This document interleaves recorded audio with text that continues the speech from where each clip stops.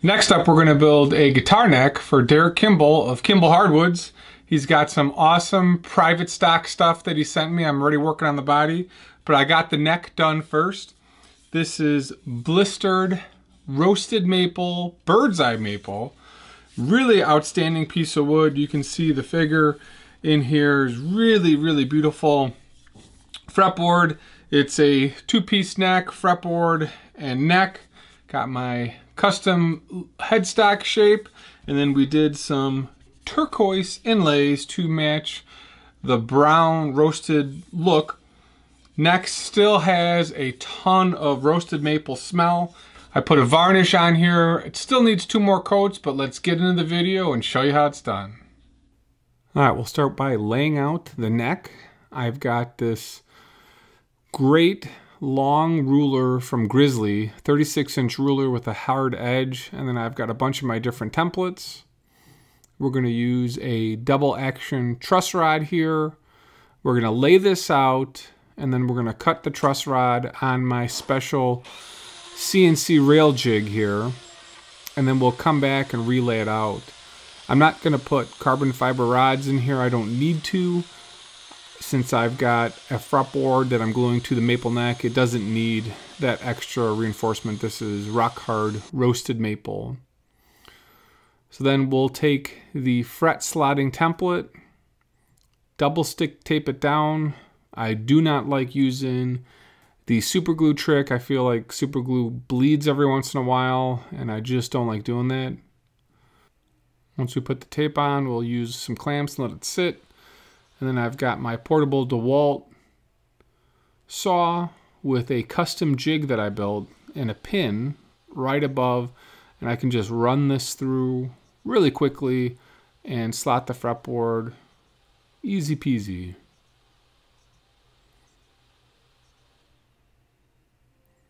Turn off the vacuum. And then what we'll do is find the center line on the fretboard and on the neck blank, and then we'll just line it all up and make sure that I've got it perfect. So once I do the truss rod, I actually come back and sort of relay it all out. Makes life a lot easier just in case the board wasn't lined up perfectly. So we'll get a chisel and clean out where the end of the truss rod is going to be. Needs just a little bit more room. Lay it out, make sure it fits. So we're going to drill, put down some glue. We're going to use Type-On wood glue here. Spread around. Use my finger because I know where and how thick it is then. Then we're going to screw down the fretboard, and we're going to get a bunch of clamps and clamp this together. I use those 2 pieces of wood as a sandwich, that way I get a little bit more even clamping pressure, and then try and line up all of my clamps next to each other. So then we're going to put the blank back on the template, saw it on my Craftsman 10-inch saw, trim it as close as I can to the edge, make routing a lot easier. That is my custom headstock shape.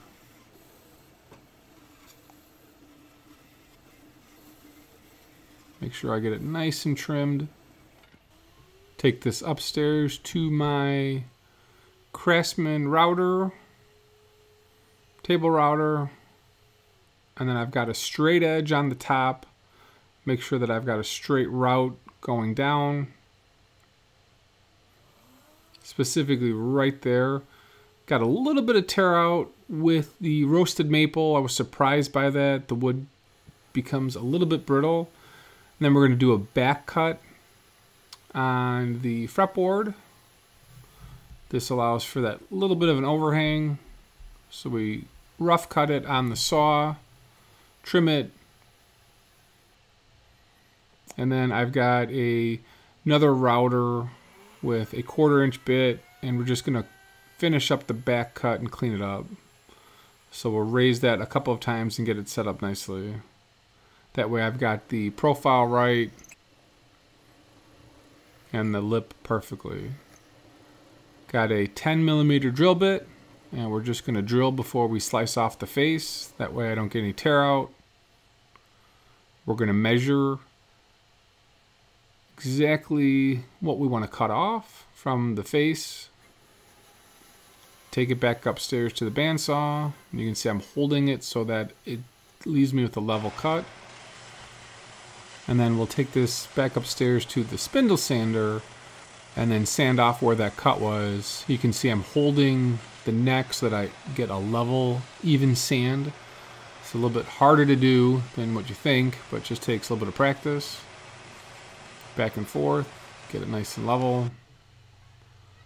And then we'll start to clean off where the rest of the cut is. I've got a Japanese mini gouge, and I even got my bigger gouge here, and I'm trying to get that line out where I cut it. So we'll go back and forth with a couple different tools. There I'm cleaning out the truss rod cavity. Make sure I get it nice and clean. Try and adjust the truss rod. Make sure I've got enough room. The reason I applied the glue with my hand is then I could put it in the right spots, make sure it's not too thick. And I bought this tool on Amazon a while back. It's like a rolling pin sander, and we use that just to do the contours of the neck and anything that needs a contour. First time using it. We'll share that with you guys in a later video.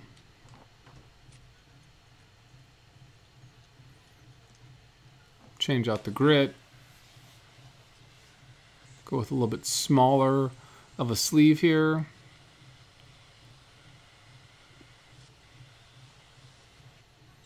And then we're going to take my template for the fret dots and drill out for the fret dots. We're going to do a custom turquoise fret dot, and it matches up with this dark roasted brown color.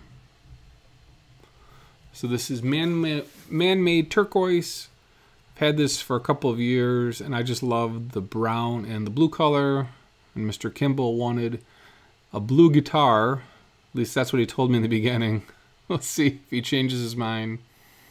We get some Glue Boost super glue, and we glue down the man-made turquoise into the frets, or into the fret dots, and then I've got a custom-made inlay. The only problem with doing it this way sometimes is that I get a little bit of seepage of the super glue into the fretboard and it seals it. You can see that later when I sort of zoom in. But this is the way to do custom inlays. I've done this with malachite sand and ivory and a bunch of different stuff, but I do really like this turquoise look. It's very unique. So we put one layer of glue on, glue it down, and then we come back with a second layer and put that on.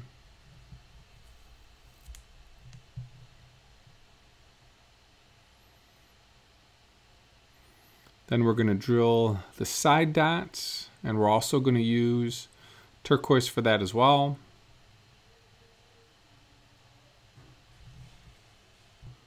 Guitars and Woods in Portugal has some really nice templates that do this relatively quickly. I'm actually using a 25-inch scale and just moving it over. For some reason I bought the 25-inch versus the 25.5. So just modding it here for what I've got. I could actually make these on my CNC, just haven't done it yet.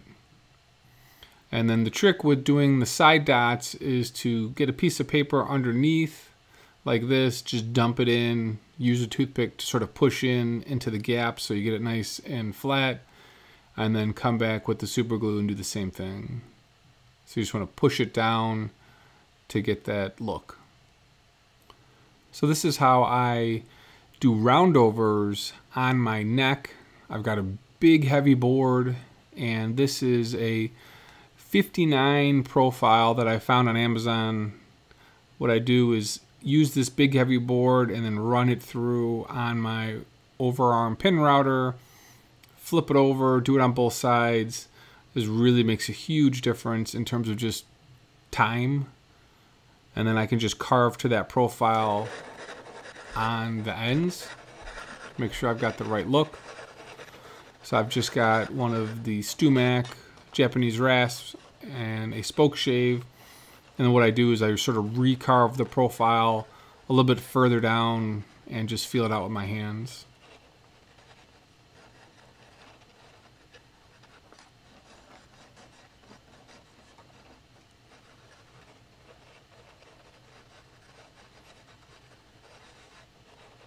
A lot of back and forth process. This rasp is really nice to do it.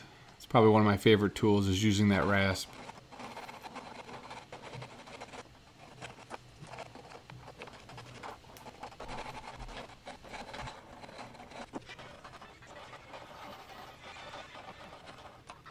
The files work really well on maple. Really enjoy using that. So then once we get the back profile carved, we're going to come and hand carve the fretboard radius. I've got a 9.5 inch radius, and I just do this by hand, and I vacuum this up. We're going to go with 80, 120, 220, and 320, and just keep swapping out the different grits and keep sanding. Make sure you clean out the frets. And then I actually round over a little bit of the fretboard just so you don't have that hard edge. Tons of sanding then, lots of sanding to get this all done once it's all set. Start with 80 all the way up to 320.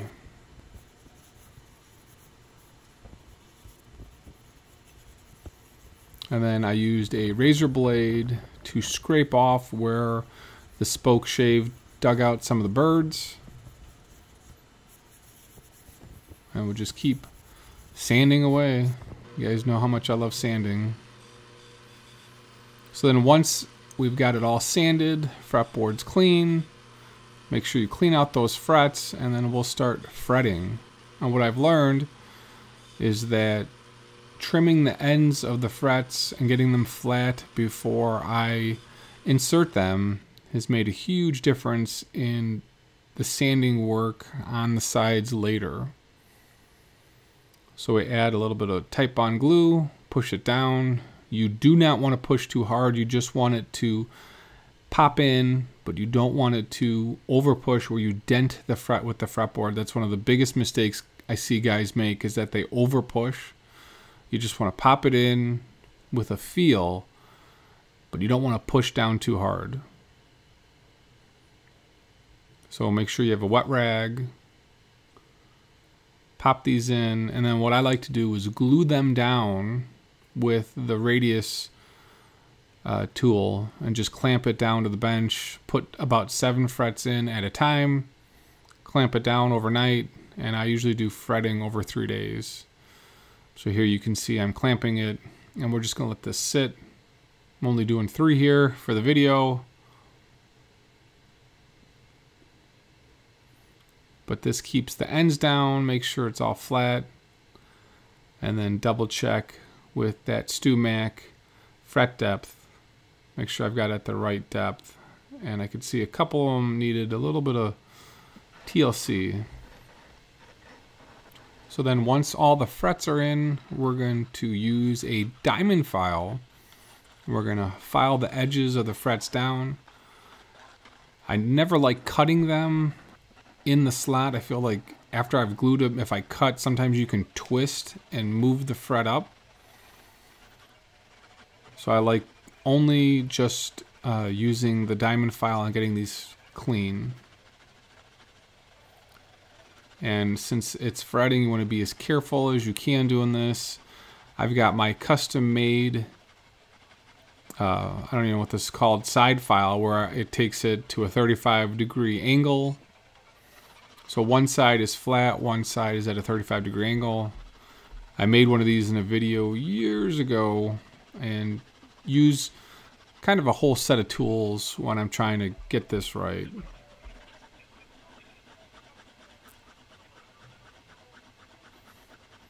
I noticed that if I'm pushing down and turning the neck on an angle, I get a little bit better feel doing it that way.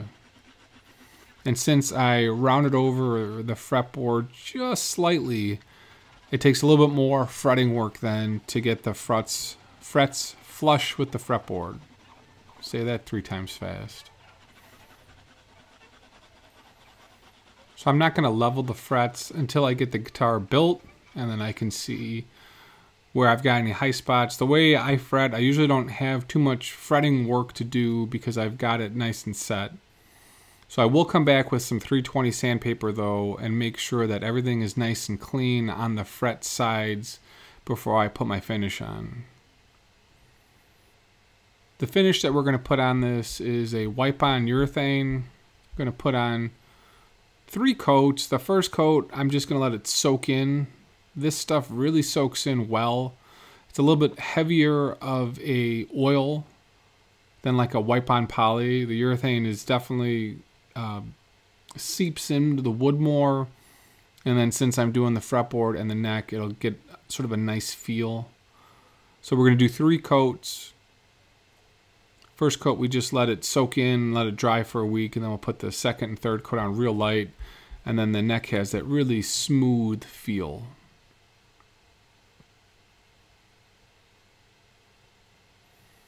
So here is a bunch of pictures of the neck. Gonna start working on the body here. It takes a little bit longer. I'm gonna do the same arm cutout that I did with the Brandon Dion guitar. Kimball sent me some amazing tops and backs for this. So thanks for watching, guys. We'll see you in the next video.